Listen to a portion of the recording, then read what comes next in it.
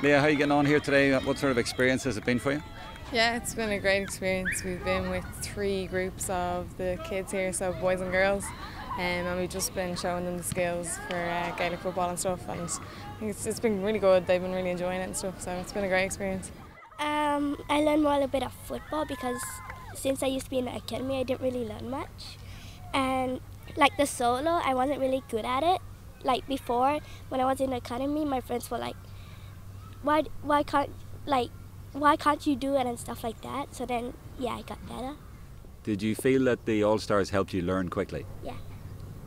I think I like the kick most because I'm used to football, so it's easier to play, and it's also fun. And what were the girls like who were teaching you? Oh, they were really nice, and then they helped me learn a lot about Gaelic. Did you know that girls could be so good at Gaelic football? Oh yes, because even girls can do stuff that boys can't do. Oh really? Have you found that out before? Yes. Great day. Look, we're in a fabulous school here, fabulous campus here. The kids are wonderful as well, and they're actually picking up the skills really, really well. Yeah, so we're having a great time. Does it make you think that ladies football could go around the world, it could be embraced almost anywhere? Definitely, absolutely, and I suppose it's a privilege for us.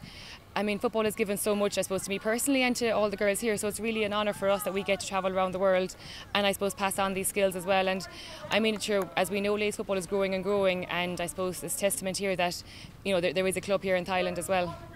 What was the best skill that you learned that they could do, or what was the hardest? Well, the hardest one and the funnest one for me was probably the solo, because it was challenging, but at the same time it was really fun. I think the kids, the students are very excited about it. There's obviously something sort of new. I know that some of them, they have some ideas of the sport itself, but some of them, they didn't have any clue about it. But they are really always really willing and open to learn new skills and new activities, and the activities has been so great and so positive and so active as well, which is really necessary for their PE lessons as well and the knowledge.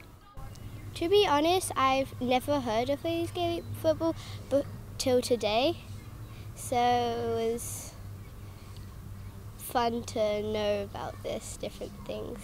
It's like great trying new things and learning about it. And what was the best bit about the All-Stars and their teaching? What were they like? Well, because they are stars, they must know like good. Like they must be very good at it. So like if you're very good at it, you must like be able to know how to teach like very well. Do you think it's a game that could go around the world, that it could be accepted and, you know, embraced by girls everywhere? Yeah, well, I like even the fact that it's here in Bangkok, and like the young girls here, they're really enjoying it. So it's like a really attractive sport and really enjoyable. So I definitely think it can grow a lot more. So hopefully in the next few years it will.